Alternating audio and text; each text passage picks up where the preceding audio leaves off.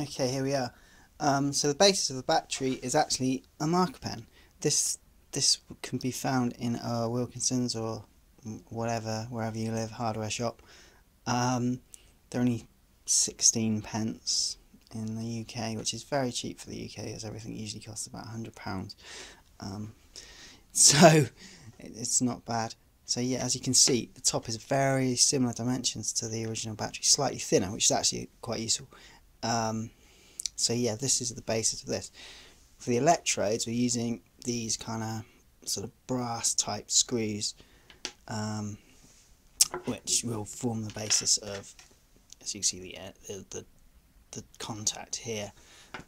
So you use two of these, one for your flat bottom, the flat bottomed end of the battery, and you cut the other to form the thin top end.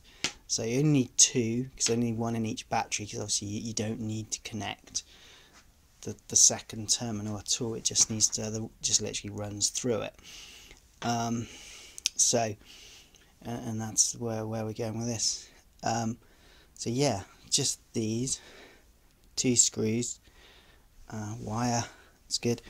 These are for my battery pack, which is gonna clip on whatever batteries I choose to. Some flux, some solder. Flux is very useful. You don't need this much, a tiny amount.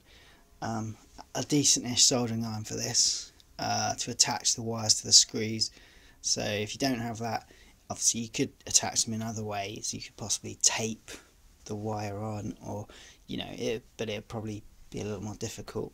I did think maybe you could use, some people use tin foil. You could use tin foil wrapped around these, or screw these into, stuff this with tin foil and screw these into the tin foil and have a wire running off that.